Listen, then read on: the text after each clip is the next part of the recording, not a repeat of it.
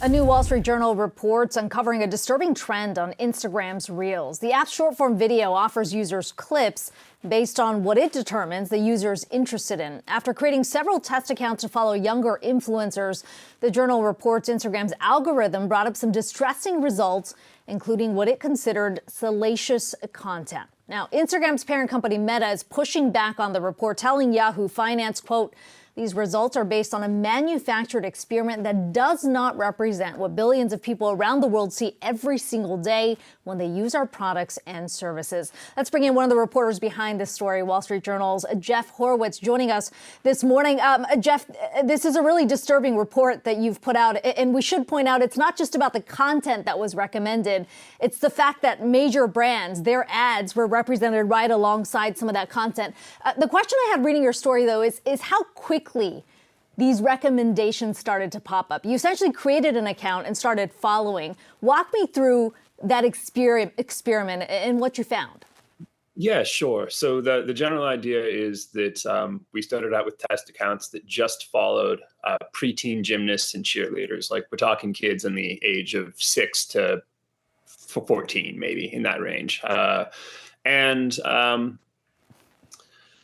within about a day, the accounts would start getting recommended content that was, shall we say, adult focused, as in like adult sex content focused.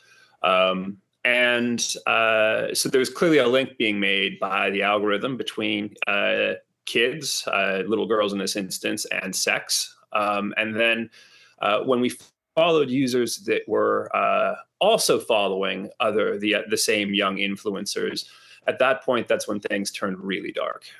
And you started getting this mix of, kids in their underwear, adult sex content, occasionally videos of just people like dying in horrific accidents, and just other really, really dark stuff. A lot of sex content, and a lot of, I think this is important to note, for this Canadian Centre for Child Protection, which was assisted us and did some of their own testing as well.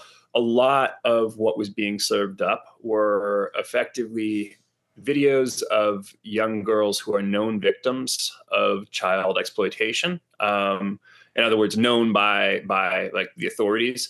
And these kids were basically being used as promos for much darker stuff, presumably, that is available not on the platform. So I think the important thing to recognize about what the algorithm's doing here is it's sort of building an audience. And yes, as Meta says, it's certainly not in the billions, but it may very well be in the many millions that wants to consume this stuff, and allowing people to advertise it to it. And at the same time, running major brand ads as well.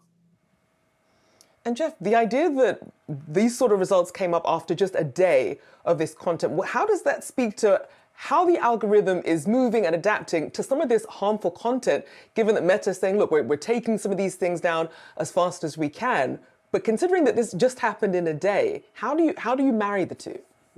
So the algorithm isn't really adapting to the content. The algorithm is adapting to the network, right? And one thing that research has demonstrated is that niche communities have a really strong algorithmic pull. So essentially, a lot of the users who were consuming this sort of stuff happen to be, they're burner accounts, right? People don't follow child sexualization content from, their personal email and Instagram account. So it's actually very easy for the algorithm to determine that as soon as an account kind of touches this network, that it probably wants the same thing that Instagram's serving to that network, like right away. And so it's a very easy signal, unfortunately. In other words, like, there's a lot of reason to believe that this is going to be a stronger recommendation set than it would be if you were into cars or football. Jeff, your report points to the fact that this was known among some employees within the company, that has been raised as well. I mean, how did the company respond internally? What did you hear?